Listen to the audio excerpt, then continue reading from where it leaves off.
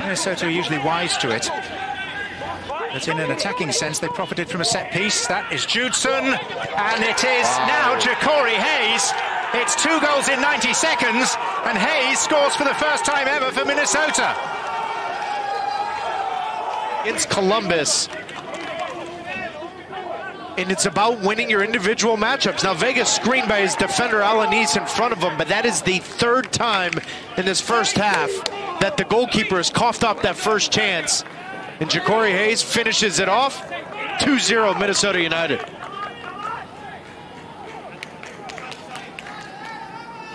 Just the 2nd senior goal of Jacori Hayes' career, viewed from our target goalpost cam.